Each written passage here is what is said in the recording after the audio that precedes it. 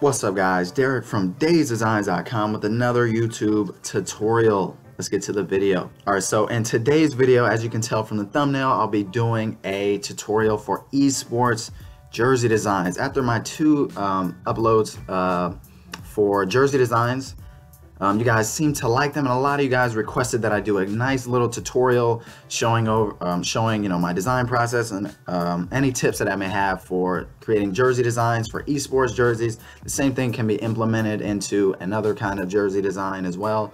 It doesn't just have to be esports. However, this is going to be mainly focused and centered around esports styled jersey designs. So to begin, right now I'm using a mock-up template for a t-shirt. And you can also do the same thing you can use the t-shirt template for jerseys. Anyways, it's from yellowimages.com. I will have links in the description. This is the front template for the t-shirt, and then this is the back template. As you guys can tell, very high quality. You can see the stitching. Let me change the stitching really quick. If I was to change the stitching to our pink, bam, as you guys can see, great quality. I would highly recommend this template. I use this one for my previous two jersey design speed arts. If you haven't seen those, I'll be sure to link those in the description as well. So yeah, let's get started with the video, guys. So again, I'm using the jersey design template from Yellow Images. Great template. And this one, whenever you purchase it, it is a paid template, so it's like 15 for the front, 15 for the back. If I had a discount code, I would love to hook you guys up. Maybe I can talk Yellow Images into hooking me up with a discount code for you guys. I'll try my best, guys, and let you know as soon as possible. So you have a t-shirt panel and a parts panel. So the parts is, I only use this one for the collar because I usually don't put that much of a design on the collar. So I will be changing this. When I first got it, it was white, and then I changed it to this gray I'm going to be using. So after that, you have the t-shirt panel, which has your highlights and shadows. It also has the parts, so you can see each of the separate parts that you can change and edit, modify, whatever you want to say. And then we have the smart object panel right here. And this is where most of our work and most of my work is going to be taking place in. As you guys can see, I made a quick tag with my logo on here. Pretty cool, pretty nice, simple, effective. All right, so I'm going to be using a logo design that I made about a year ago. This is just a basic D logo design. And so normally what I would do, hold on, just to give you a little bit more insight. So normally what I would do is just copy and paste. So just Control C, that's the copy from Adobe Illustrator, and then Control V, and that is to paste as a smart object. So once you paste it in here, you have to make sure it's on the right layer. So another thing about the template that makes it so awesome is that that it has smart objects for different parts of the jersey design. This is the chesticle area. This is the upper torso, the main body part in the middle. So the good thing about the smart object is whenever you close it, it automatically, I can't remember the word, but you'll see in a moment, or not. Why did that not work? Let's move this over. All right, so there should be a wrinkle right here.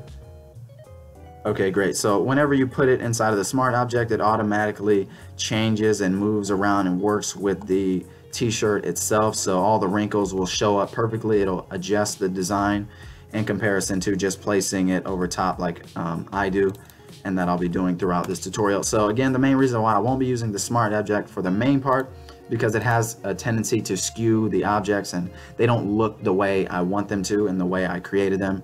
So I'm going to be mainly using clipping masks. So again, I usually start off with the logo design and put it in the middle. So I like to think about, just for basic jersey designs, think about the Iron Man suit. If you haven't seen the movie, make sure to watch it.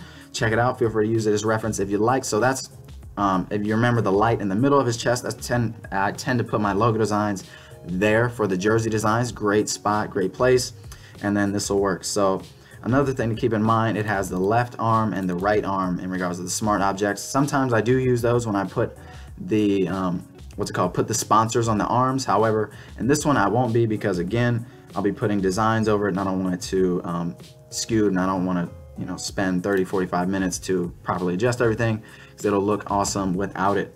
So let's get started. For creating jersey designs, I usually draw most of my inspiration from the logo itself. And just really trying to complement the logo design, and I do use that as a focal point for the jersey, so that's just another thing to keep in mind. I'm gonna make this gray. I do have a great idea in mind, similar to my Cloud 9 jersey design. A lot of you guys like that one. I loved it as well. That was probably my third take on that one. And then the last one I decided, screw it, I'll just keep it simple. And then that one worked the best. So if you're ever creating a jersey design, don't overcomplicate things, but make sure there is enough going on that it doesn't look boring and plain like it took 10 seconds or something. So, man, this could be made better. Trying to get this line perfect, but not too much roundness here. All right, so again, I'm going to be changing this one to a gray that I decided to use for this logo. I feel like it looks really awesome with the pinkish color. All right, so after that, I have this I'm going to be using as the base shape. Again, really just trying to make the design curvy, just because the logo design is a circle.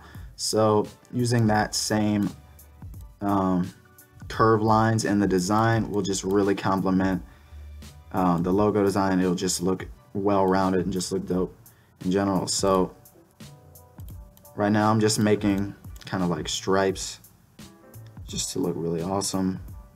I guess pinstripes, if you could say, if you would like to call it. I'm gonna change this one right here, make this one a pink gradient, or it could just be pink itself.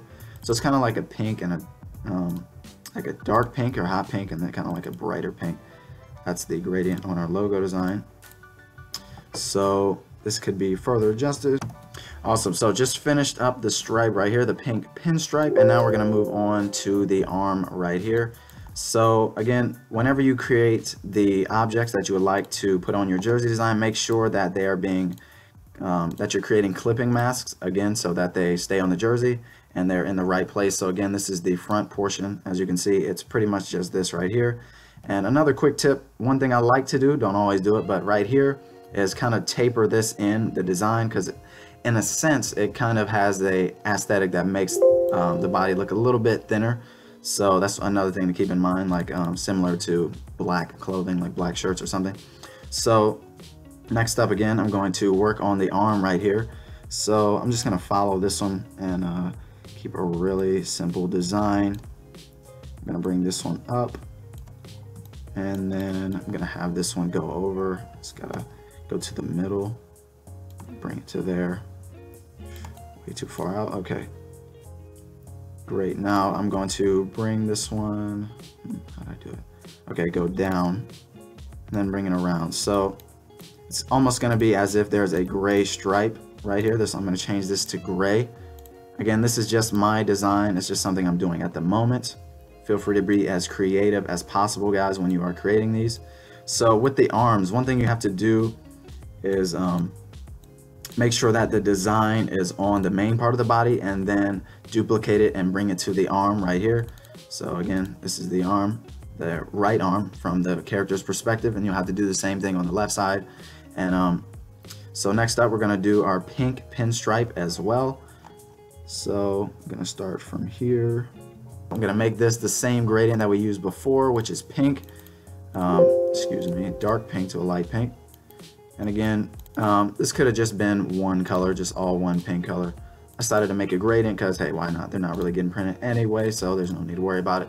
But one thing to keep in mind when you are creating jersey designs, sometimes I have heard that there's been trouble with printing in regards of gradients, or they're hard to print or something like that. So just keep that in mind. Don't go insane on any gradients, and you may want to not use them at all. That's one thing to make sure to ask your whoever's providing the print production. Create clipping masks right here. So now we need to make a white one right here. Make this one below everything. Bam, right to our middle point. And then bring it all the way around. Awesome, so change this one to white, and then awesome, so now we have to do the same thing right above this layer, just to get rid of this portion right here. wrap that around to the middle, and then bam. Just making sure we're recording. All right, so now I'm going to change this to white, and then it should get rid of this right here. Bam. Okay, now we have our design. Whoa, that's not good. Okay, so now I have to edit this just so it's not showing. All right, so now we are great. All right, awesome. So we just finished up our arm. Another thing I want to do, actually, never mind. Okay, so now whenever you finish one side of the design, you have to, or this is what I do. So Control J, and that is to duplicate everything. Control T, and then flip horizontally, so we can put everything from the right, or sorry, from the left to the right. Make sure everything is aligned in the center. And then all we have to do is create a clipping mask, and then now everything that was on the right, or sorry, the left is on the right. So now we have to do the same thing for the arm like we did right here for the right arm from their perspective. We're gonna get this one, these three layers, and then hold Alt, click and drag, and then we bring that above the left arm, and then we have it right there. Bam. So now everything from the left side is on the right side. All right, so as you can see, it's still a little bit plain. One thing I want to try is to work with this logo design, because I love the lines, I love the shapes on it and everything, so I'm gonna try to implement that into our design a little bit more. So one thing sometimes that wait, is that showing white? Okay, no, it's just messing up. All right, so one thing I tried to do is that I've seen a lot of designers do, and that I've done myself, and it sometimes works out pretty well, is actually use the logo design within the jersey.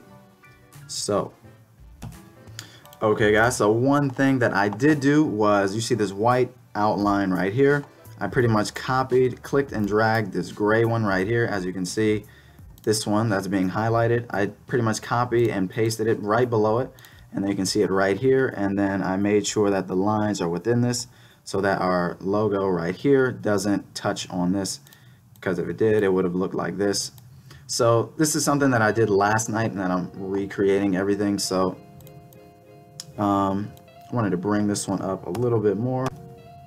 And as you guys can see, that makes a pretty dope design, if I may say so myself. Before it was a little bit boring, and now with that slight change, it makes it all the more unique. So I'm gonna do the same thing for the shoulder right here. I'm just gonna pin tool everything in this case, and that should be good. Now we're gonna click and drag this to our right arm, and make sure it's above the white one, and then bam. So now we have the same thing on the shoulder. And again, very simple guys, but it helps a lot, and I think it looks really dope. So now we have to rotate everything from the left side, or from those two adjustments, from the left to the right. Now it's perfect. All right guys, so now usually when I'm finished with the front, another thing that I do is begin to add any sponsors. So before I do that, I want to create a quick pinstripe on the neck. So another thing, again, when you have the parts, you can use them, but you do not have to use them. So again, as you can see, I'm turning the whole parts off and on, and considering we have so many, we already have our designs overlaid on top of it, it's irrelevant. So now that I'm only going to be using the collar, because that's the only thing you can see, so I wanted it gray, and then again a white pinstripe just to match our pinstripes over here. So I'm going to quickly line this guy in, and it's going to be white.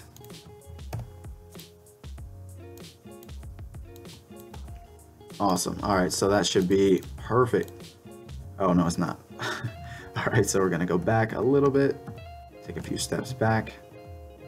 All right, so you guys, I want to make sure that the pinstripe is seen on the inside as well.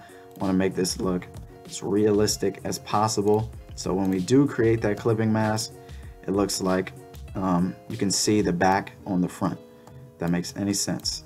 So now once I create the clipping mask, bam. Okay, so now we can see the pinstripe going around the collar. Now all we have to do is hold Alt, click and drag, Control T, again flip horizontally, click drag to the right side, and then line it up with the middle. So bam, now we have it.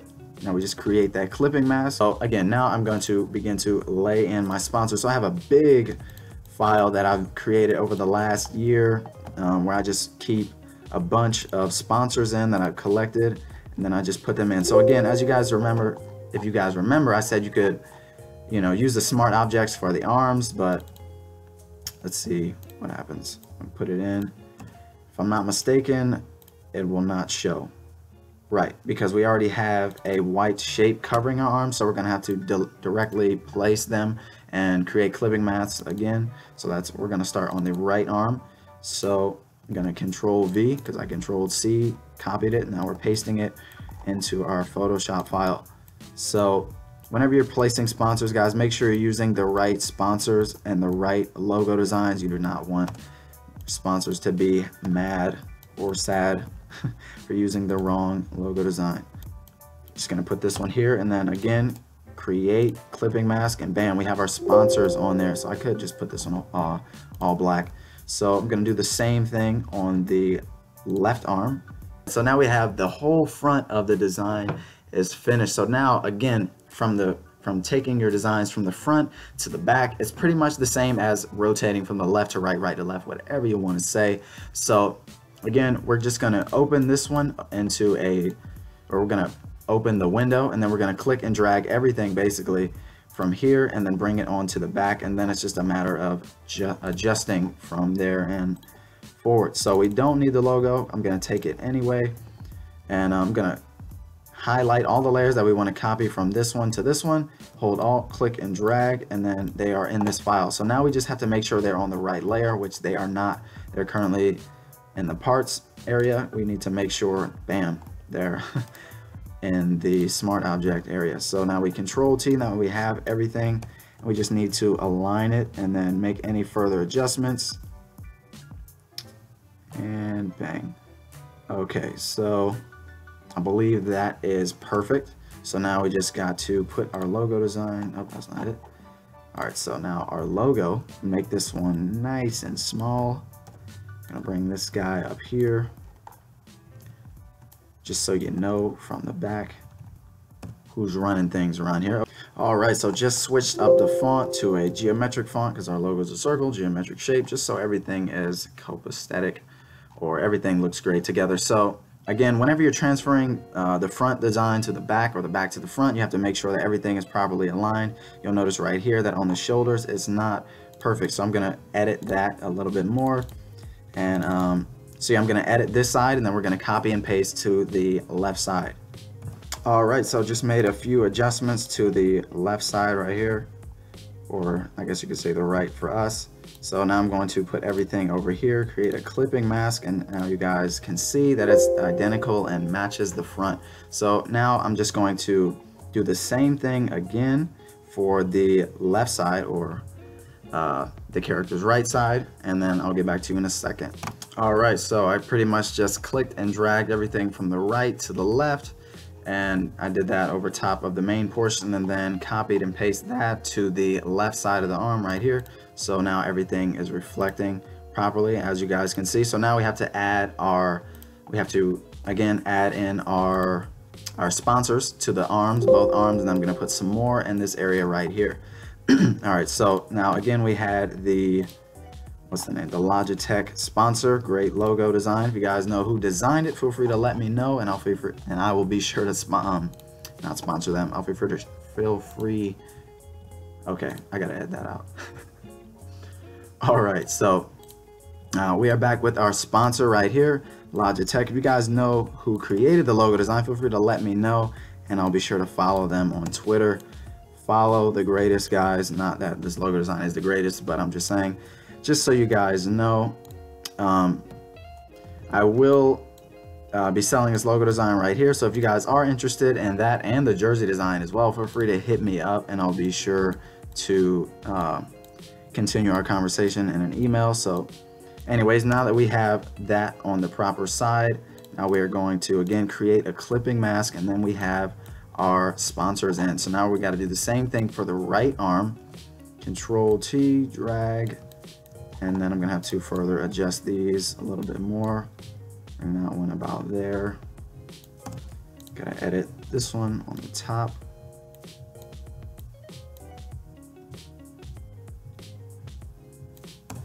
Awesome. All right, so now create a clipping mask, and bam, those are done. So next up, we're gonna add some other sponsors. All right, so copy, paste, Control C, Control V to bring it in here. We're gonna bring that guy right there. So next up, we're going to use our Logitech sponsor. And we're gonna keep this one all black, might as well. And then next up, gotta use G Fuel. Where you at? There you are. Let's put this guy black. Make this one a little bit bigger. Bounce that down a little bit, and then we're gonna get our Scuff Gaming sponsor. Make sure we got everything highlighted. Control C, Control V on Photoshop. And we have our sponsor. So I'm gonna bring this guy up a little bit more, this guy up a little bit more, and then Scuff Gaming can even be made a little bit smaller. All right, so our jersey design is finished, guys. I hope you enjoyed this YouTube tutorial for creating esports jersey designs. Hopefully this, guys, helps. Hopefully this helps you guys and gives you a little bit of insight on a few tips on how to create better esports jersey designs. And again, this template, both the front and the back, can be found in links in the description below from yellowimages.com. And also this jersey design as well as the logo design will be up for sale. If you're interested, feel free to reach out via email. If not, I hope you enjoyed the video. So again, guys, like the video. If you like it, feel free to subscribe for more awesome content on the DaseDesigns YouTube channel. And I'll be sure to catch you guys in the next one. Take care.